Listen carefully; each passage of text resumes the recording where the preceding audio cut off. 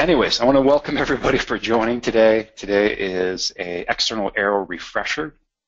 It is sort of we'll say a capstone of a few different webinars we've given over the past year or so, and really to loop back around and let everyone know what I consider what probably are best practices at this point.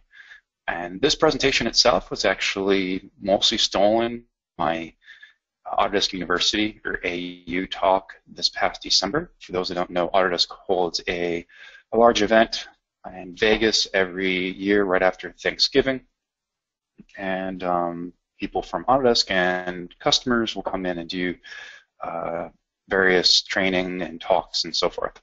So this is actually a very small subset of what was my about 90 minutes worth of talking. So I encourage you, if you've got time, to read through the presentation that I have up on the au.autodesk.com website. Or I also wrote a nice document that goes along that with all my notes and thoughts. So this is, I consider, sort of the highlights, but I did skip a lot that was in a lot more detail. The slide deck will be available, as always, at autodesk.box.com. This one will be at CFD 22. And as you're going along, Todd is available in the background to answer any questions. Just open up the side panel on the right, and he will do his best to answer your questions and bring them to my attention if I can answer them live. For those who have been around a while with Autodesk, you know that we seem to have a release that comes out somewhere around now. So our next webinar will be talking about CFD 2017 and what's new. So we'll have Heath Houghton come in to the presentation just like last year, and it's a great time for you to join and ask our product manager, you know, what's new, what's going on, what's the vision, things like that.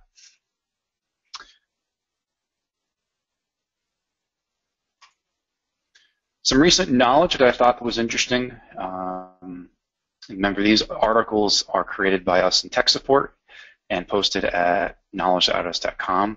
And if you're just sort of curious about what are some recent articles, you can go into the forums, and there's a post there that our community folk will post anything new that we've written and made public. If you want to know what the top articles are, then you can go to this link that will take you to the CFD landing site. I think the top one I had answered multiple times here at Autodesk and under Blue Ridge back in the day in terms of what time step really means for mass particle traces. So that's a good one to take in. For those who don't know, our current releases for the various versions are listed below. CFD 2016 Service Pack 2 been out for a while now, and I encourage you to be up to date. So today I pulled out three main points I wanted to talk about. One is SimStudio versus surface wrapping and how that relates to external Aero models and complex geometry. And then I'm going to go into three modes or strategies, depending on how you want to call it, to consider for external Aero. And then I'm going to go into and share how to extract steady state and transient wall forces and how to be efficient with those and leverage a tool I created that you can download and use. This can be used for multiple things when it comes to wall forces, not just for external Aero. So let's say you have this car. This is actually a car drawn in Alias. It's very complex. You can see the seat details, and this picture in the lower right-hand corner is actually some surface seams that go around the window paneling. If you wanted to model this in CFD, you're probably going to bang your head against the wall. You're going to not be very happy that your designer gave you this to give you, to do a study on. If you have designers ever give you models of any sorts of details that require a lot of cleanup like this one does, I would push back on them and be like, no. I need something a little bit closer to simulation ready. So in this case, this is a model that we drew inside of Autodesk, and we pushed back and spent some time in Alias to clean up a lot of the unneeded details like the steering wheel and seats and a lot of the wheel detail that we just didn't need. A lot easier to do it in the native tool. And once that's done, you might come back with a nice solid geometry, but your designer may not exactly know what you might need. So in this case, what I had in the end was tons and tons of seams going around the model that if I were to try to model this in CFD, I could, but the mesh inside of these little areas that would be needed to cleanly model this would just be unreasonable. The mesh would just be enormous. So in this case, I leveraged some studio tools to go in and delete all these seams, really clean up a lot of the details, and there's even some surfaces in here that are poorly defined, and eventually get down to this model that, if you remember from the earlier picture, and I have recordings in this from my AU talk of how to clean up this geometry. I don't want to go into that for this webinar, but now you can see how all these seams are removed. Look at this rear taillight, much cleaner surfacing going around where the taillight would be and around all of the edges that came in. And if we start looking at the door paneling, this is all very smooth. And this model you can then bring into CFD and then start modeling and simulate. That in itself probably took me a few days. So if you were to try, depending on what your needs are at work, maybe you have a few days that you can really dedicate to making a very robust set of geometry to leverage all the tools inside of CFD to model. So that would be a full deep dive into geometry cleanup and prep and bring into simulation CFD or any real CFD tool of that matter. But maybe you don't have that time, or maybe your needs are really just visualization. You just want to see how the flow might be going around this card for marketing needs, or just to do some quick what-if studies, and you just want to keep everything very, very consistent in how you set things up.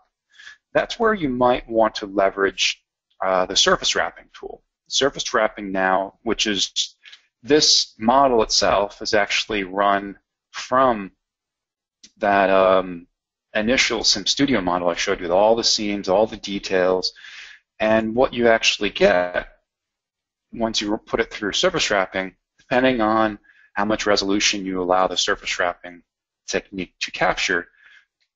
But in this case, I made it very low just as a proof of concept to see how everything is smoothed right over. And that's why it's called wrapping. It's basically taking plastic wrap and laying it over the geometry, and it will just sort of skip over any valleys that it might have. Now the downside is that you do lose some fidelity of the model, but I was able to get this running within, easily within an hour versus, a few days of active time. Most of that hour inside of the surface wrapping is just waiting for the wrapping algorithm to complete, and then bring that inside of CFD. So, that's a quick SimStudio tools and surface wrapping. But in the end, what do you really want to know is like, when should I use the valuable time that I have to go in SimStudio tools, clean up my geometry, and bring it into simulation CFD, and when should I use surface wrapping? And the biggest thing is, if you have the time, you might want to dedicate it to getting a robust model. That's going to allow you to use all of the meshing tools inside of Autodesk CFD, like adaptation and refinement regions and automatic controls and things like that. The surface wrapping right now really is more of a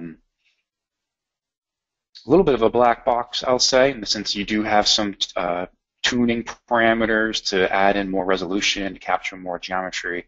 You can put in some regions to define more mesh, like in the wake behind this car, for instance. But you don't have the controls like you would have in the automatic meshing tools inside of CFD.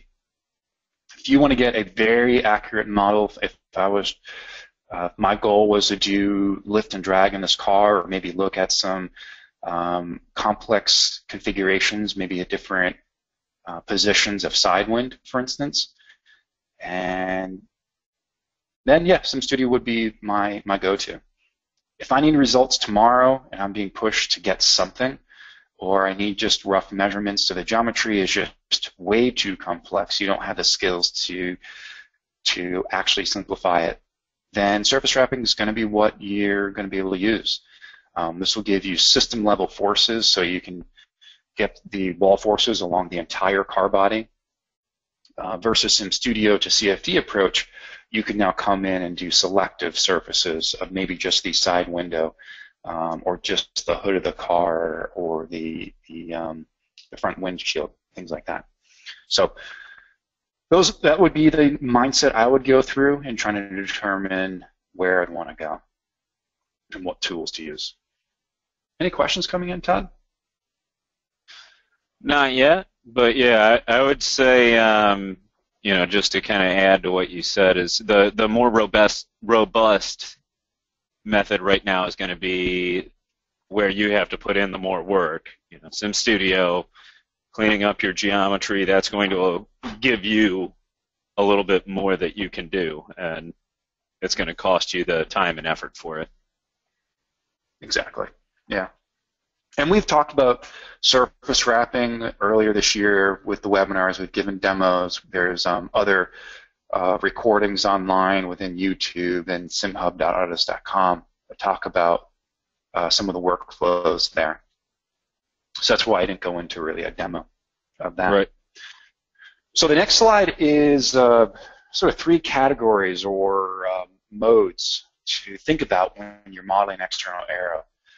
There's attached flow, there's complex turbulence, and then there's more of the special case or academic case of more of, you want to look at frequency response or a Strohel number of some sort of geometry.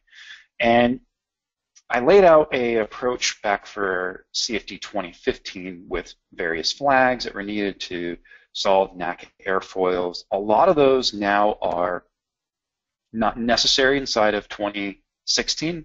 There are actual turbulence models that leverage those settings. So if you're using 2016, follow these blocks depending on what's going on. So I think what is necessary is attached flow to me means that you have very streamlined bodies. You don't have a lot of wake. Everything stays attached. You know, an airfoil that is below stall within different angles of tack, that's considered mostly attached flow. Once you get beyond stall, then that's transitioning from attached flow to more of a complex wake structure or turbulent structures that really is now approaching more of a transient response of these wake structures detaching and flowing downstream behind some sort of body. If you were to do like an Ahmed body, if you're familiar with that model for a car, for instance, that is sort of in between attached flow and complex turbulent structures. So I would probably stick to the complex turbulent structures, especially at higher speeds. Now, a few things to really look at here is the there's some play, I guess, or what are your real needs here? Like if you look at the attached flow, I make some comments here about 10, 15, 30 layers of mesh enhancement. These are some, depending on what you're looking at and how sensitive the lift and drag or what you're looking at is in terms of the separation point is really going to drive how much wall refinement you're going to need. The last bit at the bottom in terms of convergence, there's more detail in this in my AU talk, but really this is talking or getting to the point of when you're running to convergence, which you should always try to do when you're looking for lift and drag. If you just change your convergence tolerance from default to tight, that almost is always going to auto-converge too early. It's just not tight enough. So what you can do is there's a checkbox, and I can show this if people want to see this. Next to this, did you edit controls? And 2 orders of magnitude is really just adding another 2 zeros to those 4 boxes within the convergence window. And that really gets to a much tighter study or result. So I'll move on, and really I'm going to go into a quick example for the Strollholm number. The attached flow really is what I did earlier last year for NAC airfoil, so I'm not going to go into that right now. So the classic example for studying frequency response behind a body is really just flow over a cylinder. So in this model here, which is one you could easily set up yourself, is a cylinder. It's 1.5 inches in diameter. I made the edge mesh along that 0.00 meters, that surface mesh everywhere else 0.004, and this is just a oil material.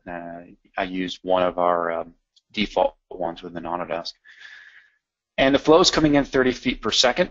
I'm using my Strollholm number approach from before, and in this case I ended up using 30 layers of mesh. This ended up resulting in a Y plus of about 0.2, which is my goal for these models.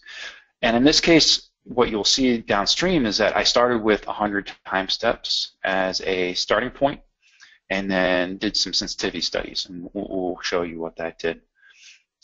With these models, you want to have intelligent solution control turned off, and that actually is to help do the frequency response study, because downstream you'd want to do an FFT, potentially off of the wall force results, or maybe even off of the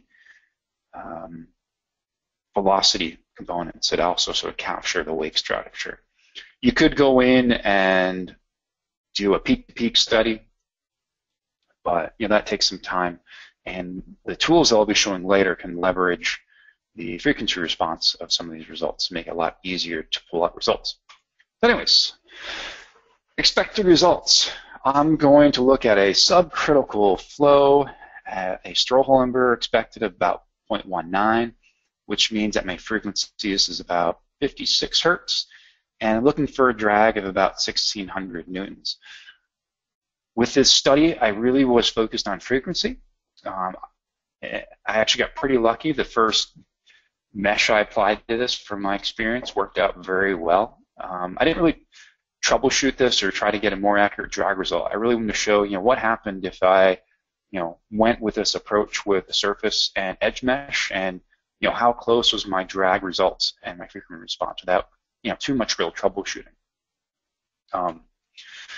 In this case, if you look at the Strollholm number through a large range of Reynolds numbers flow, there's actually a very large range of about 0.1 over even 0.4 for that Strollholm number.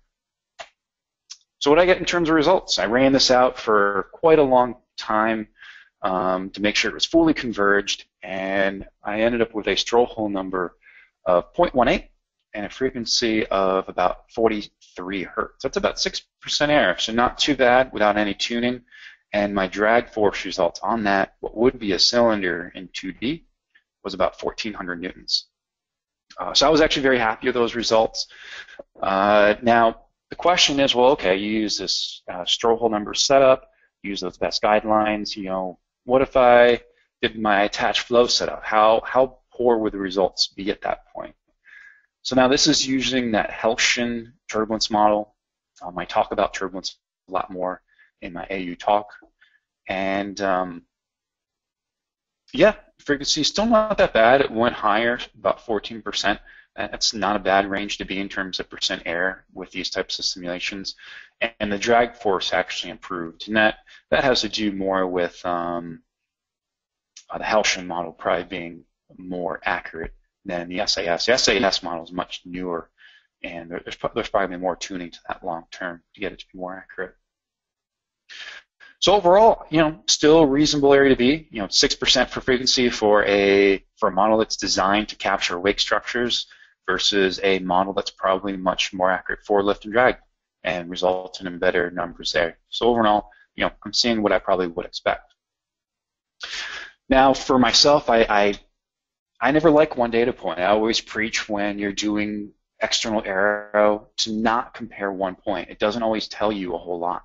So when I first ran this model, this is a subcritical regime, I got this blue star right here. And yeah, I was pretty happy. And then I took the step back and ran it at 4 other Reynolds numbers to see what would happen. All of a sudden, I was not as happy with my result.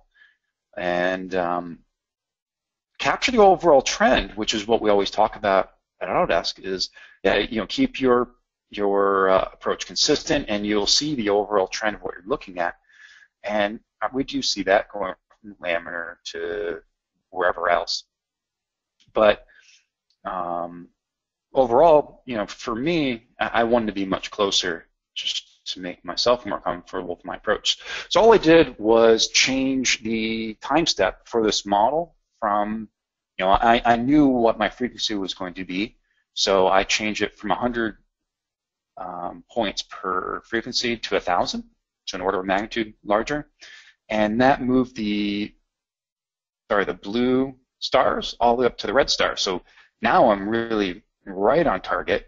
And if you watch the NAC airfoil talk I gave before, these aren't, these models can capture laminar flow, but they're really turbulent models. They are not a laminar to turbulent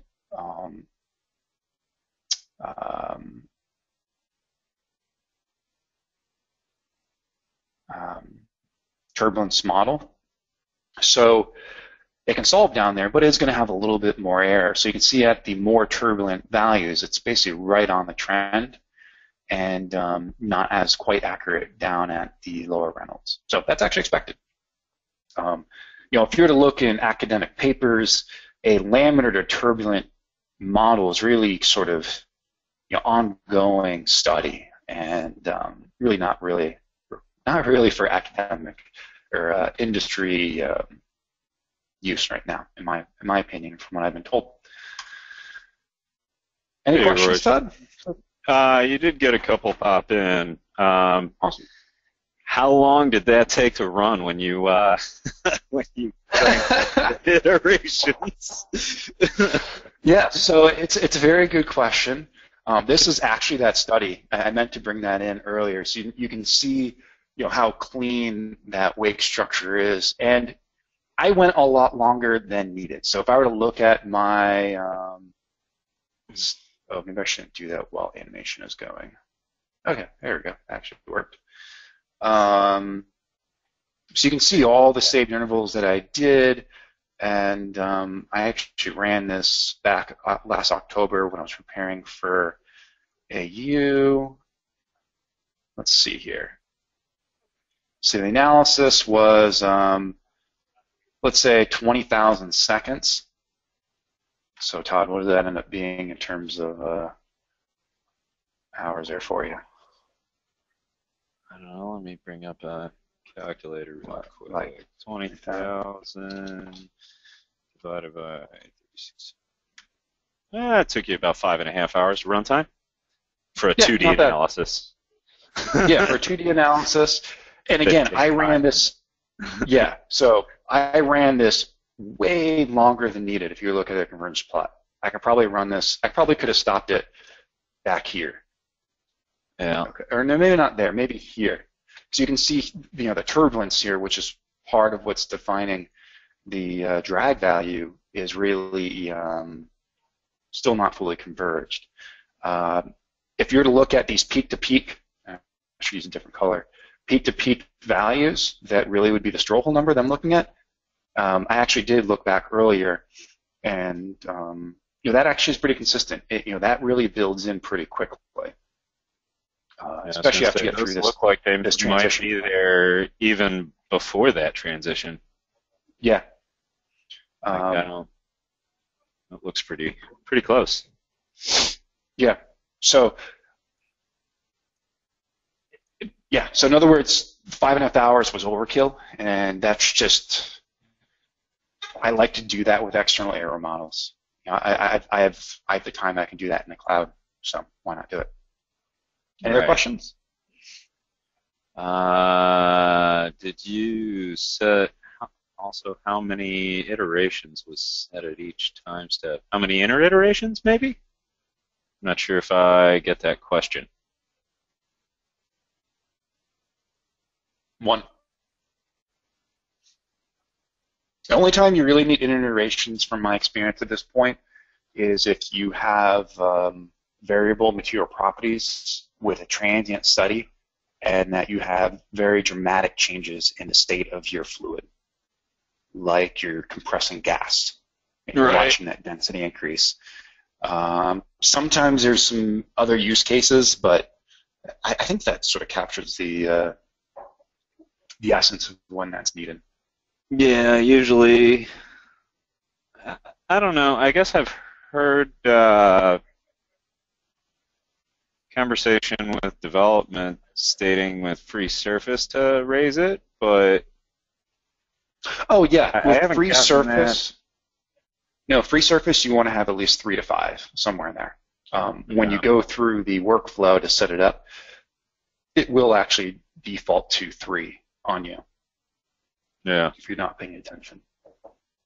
Okay. A couple of those defaults are bugging me right now, by the way. But anyway. Seemingly, depending on what you click before you turn on free surface, it changes what the default time step size is for it. FYI. But anyway, that's regardless of what we're talking about. Anyway, yeah. Yeah. You know, going back to this model, since they're bringing up solve time, and there's probably some thoughts of, wow, you really overmeshed that. And I would agree. I took a very simple approach to this of, not trying too hard to add in a lot of refinement regions to the whole system. And really, I probably could have come in and just had a refinement region right about there, and ran with that. And this would have solved even quicker. So don't think that you need to have your entire domain this really fine mesh. 2D lets you do a little overkill, I guess. Yeah, throw the kitchen sink at it. Yep. Any other questions, or is that? There is a question for commenting on your advection scheme. So any one of these advanced turbulence models for external aero, you're going to use advection scheme 5. Period. I think so, and I want to say that the software actually changes that for you now. If you use the Helston, with Helston, yeah. When you use the Helston or the Smirnov Mentor, yes, that will, both those will require the advection scheme 5. The other ones don't, but in all reality, any of these SST K Omega models, they were developed with ADV5 as their core numerical method. So it's best to use what the developer used when developing it. Okay. They did go back to make sure that the models would work with ADV2, 1, 4. I don't think they went to 3. I hope not. But that was more just last 4 years. They're more. It was more for functionality for special use cases where maybe you have to go back to use those. Like if you had a surface part and you needed very accurate pressure drops, and well, maybe you have to go to advection scheme 1. Those types of oddities. But then it would question the real need for that turbulence model. So it's more of a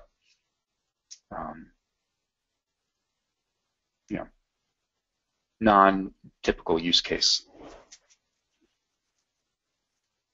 Okay. Any other stuff? I'll keep moving forward. That's what we got for the moment. So let's roll. Sweet. Okay.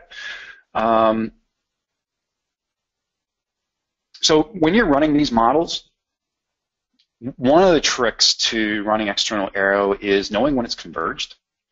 And a lot of times when you look at the convergence plot, things look converged, but maybe the wall force results aren't actually converged. So stepping back a few years ago, what I would do would be to literally watch the wall calculator, write down a value, and maybe a few hours later or the next day, if it's a really slow model, write down the value and be like, okay, how much did it change? It hasn't changed at all.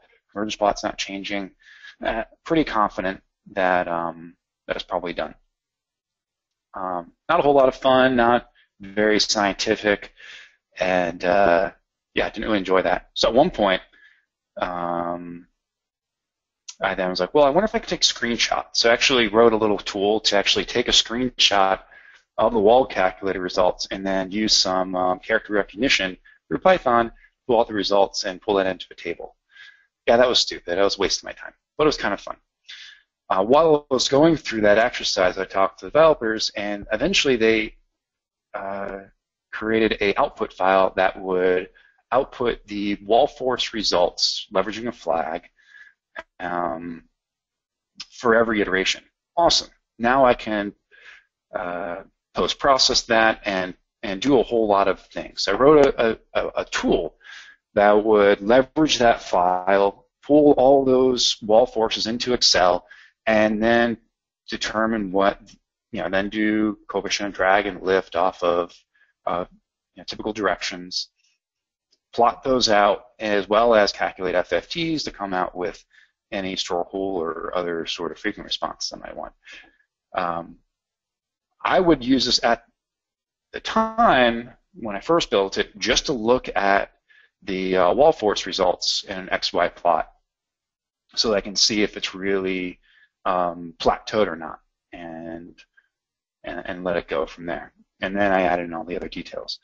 So in the case of this model, that's what I would do. I just ran the model, used the tool itself, which when you come into the add-ins, you can click on set flags to set up the model beforehand. You have to add in an inlet plane, so it captures some of the velocities and so forth. And then you can type in your projected areas for drag and lift, so you can get your coefficients, and also give a general direction for what the lift direction will be. Drag is easy to figure out from the result. Royce, you want to show where you would go to get the wall force history tool? Because I've never realized it, but I don't think we ever really point out that you can go through the start menu and grab the apps. I don't know if I've ever done that in a webinar. So that's I can show that. Yeah. So this one I actually have not put up into the App Exchange. Okay. Yeah, so it's not downloadable. So I shared this at AU. If you happen to find that talk and look at it, you just saw the download link for that. But I did put the installer within the box folder for this talk, so you can download it right there. But in general, since Todd brought that up, if you were to go to apps.exchange.autodesk.com,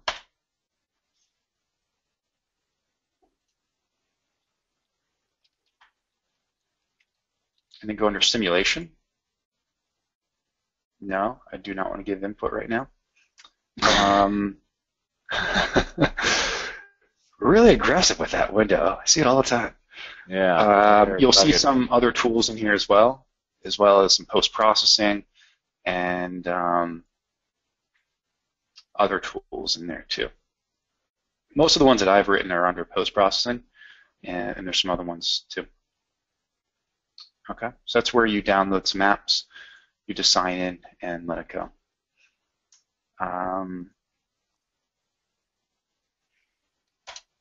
Whoop. So breaking stuff. Yeah.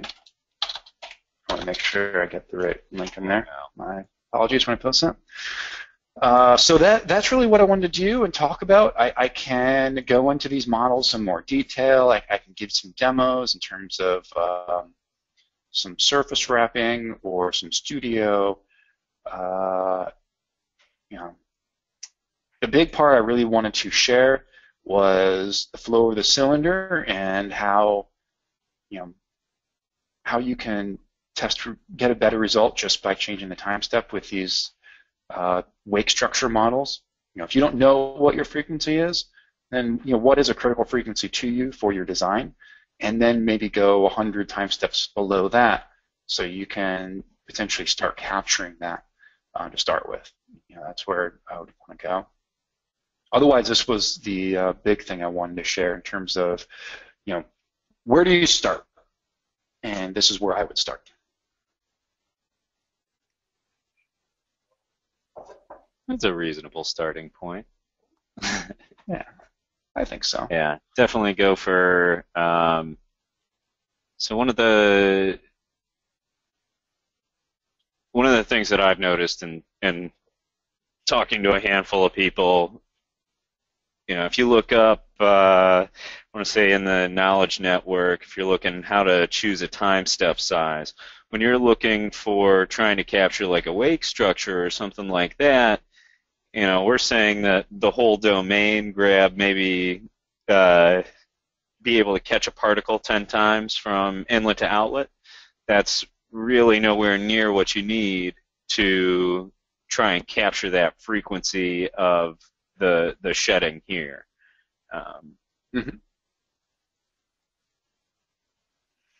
So I did see a comment, I think, from Mohammed about how I did all this plotting and so forth. I used our Python API, linking that to Excel, which would then post-process this CSV file, which the solver writes out when you solve.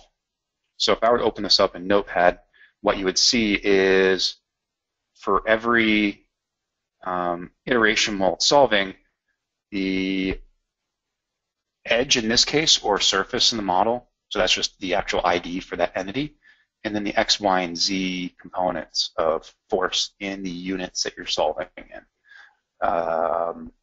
So that then goes for every single value. And if you had multiple edges and surfaces in the model, for every iteration, it would give you the output for that, for every single entity in the model. So in the tool that I wrote, because I don't like to repeat things at all, I leverage a group using a WFH for wall force history space numerically increasing from wall force history space 1, WFH space 2, 3, 4, as many groups as I want to actually have, and they can overlap, they can be all the exact same, or maybe you want to study cars in tandem and you have wall force history for the first car and wall force history in the second car. And once you have that, and you run with either steady state or transient, tool will work in either. And before you run, you click on the set flags button in the add-ins. What that will do is make sure that this flag is turned on, residual boundary force flag is turned on, and make sure that you're using convection scheme 5 for your models. That's required. Once you do that, click on the post-process button and click on Run.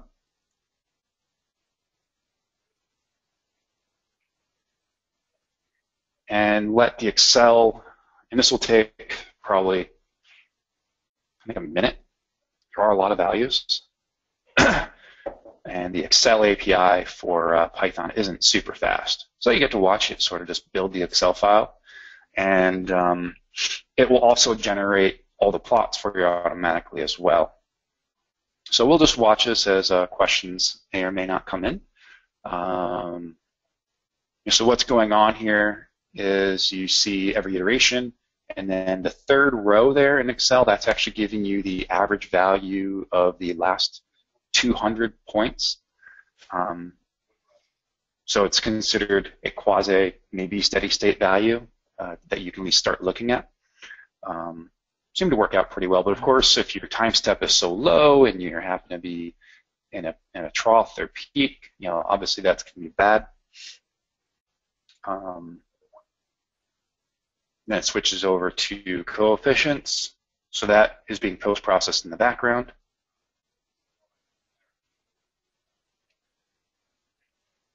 And then it comes out, it does the FFT in Python, does I think a Hamming window, and it does some zero padding. So it's doing the numerical processing to get decent values there. So it's power spectrum. So we get our magnitude in the x and y for each of the different frequency buckets. Z, of course, is blank. And now we'll start seeing the plots getting generated, I think. There we go. So it does all the plot forming for you automatically. So as you can see, I had a lot of fun in Excel and learning how to program all that. So now if we look over here on the right, I actually, so of course, in the first few hundred iterations, it's pretty noisy in terms of pulse. So maybe you bring this down to 5,000, sure, 2,000. There we go.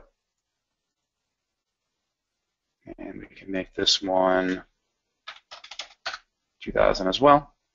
And we can start seeing our y forces, z forces, coefficient of drags, and within time iterations. If we move over to the right, let's see here. Then this is where we see our lift result. Okay.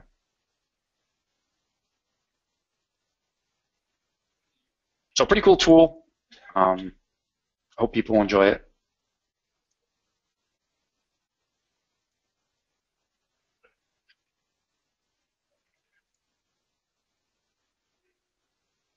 All right, yeah. Nobody's got any questions? I think we got them all. Okay, I can't even find my question panel right now.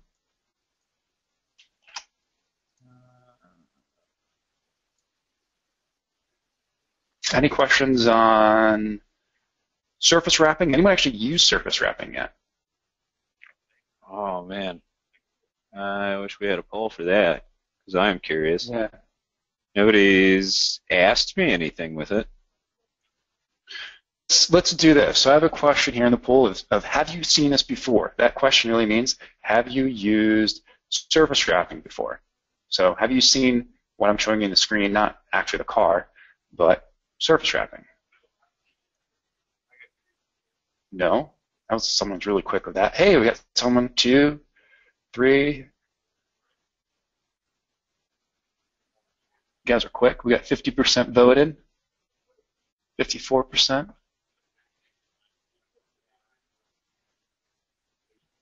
Okay, so we actually do have about 30% of the people that actually voted have actually used it. If you guys have any comments of what you thought about it, or were you successful with it, I'll close that now and share. You can add into the question panel, and we got to ask, could we step through the workflow of using the surface wrapper? If we have time, we have a few minutes, so we could do that. Yeah. I don't know if we got what would be. I can pull it off real quick. Yeah, I was gonna say I don't know if you have a simple thing. I mean, I've done it on just like the valve or whatever. Mm-hmm.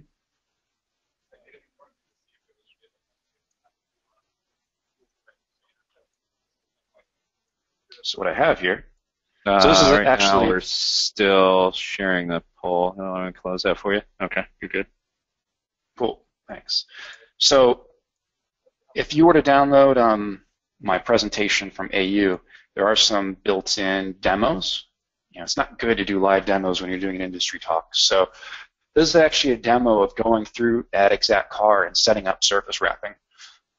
Is that coming through pretty well? I don't usually like doing video demos like this through webinars, but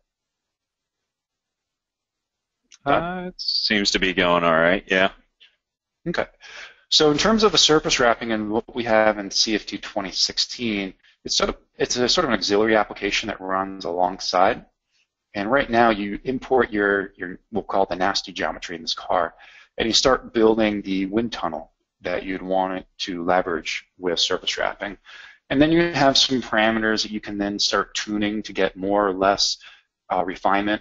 And you can even, in this case, add in a refinement region to line up with the back of the box, just using little anchors like you would within the full CFD package. And in this case, I removed it, and now you generate the volume mesh. So really, it's a two-step process. Actually, it's more of a 7-step process of setting this up. But once you actually generate the mesh inside of the surface wrapping tool, you can see here it does the boundary layers, it does the volume meshing. And it's very uniform mesh. That's what I meant by it doesn't leverage some of the auto-sizing approaches that we have. Then what you actually do is you save out a Nastran deck file for the mesh itself from this tool. And then that will save out. And from here, you just do, from CFD, you go to New, you change that from CAD Mesh Files, and then read in that file itself. And really what you'll see once this reads in is exactly what I showed with the model earlier in terms of a pretty rough surface mesh. A silly thing to note, make sure that you pay attention to the units and that your model doesn't get grown or shrunk while you're doing that. I don't know if that would be a problem or not with the surface wrapper tool, but I know I found something recently with a Nastran file where, but that was the way that someone was exporting it, I believe. Got it. Caveat always check your units for people. Yeah. Whenever we tell somebody to do something, hey. But surface wrapping really breaks down in about 7 steps inside of 2016. Opening the geometry, define the wind tunnel size, define the surface wrap itself, any regions potentially, generate the volume mesh, export, and then read into CFD and then go through model setup there in terms of boundary conditions. Some of that actually will improve for 2017, I expect, in terms of I don't think it's going to be an external app anymore. I think it'll be built in and be a little bit more embedded in the tool. 2016 was kind of a stepping stone.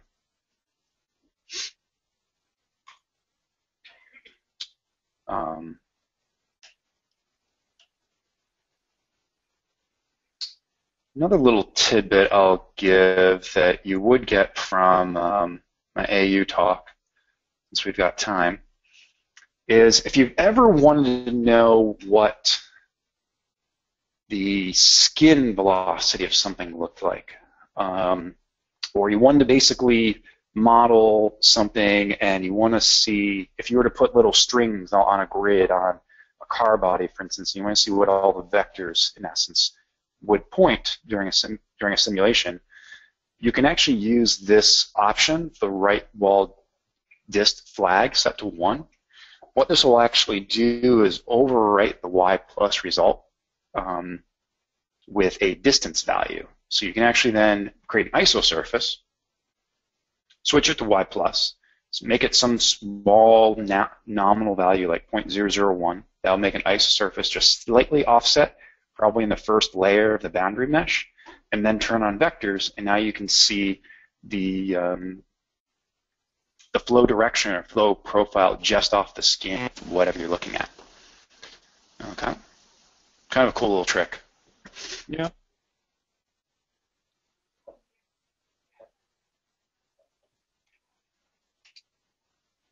Otherwise, we have about 9 minutes to go, and I think I covered everything I wanted to cover. If there's no other questions out there.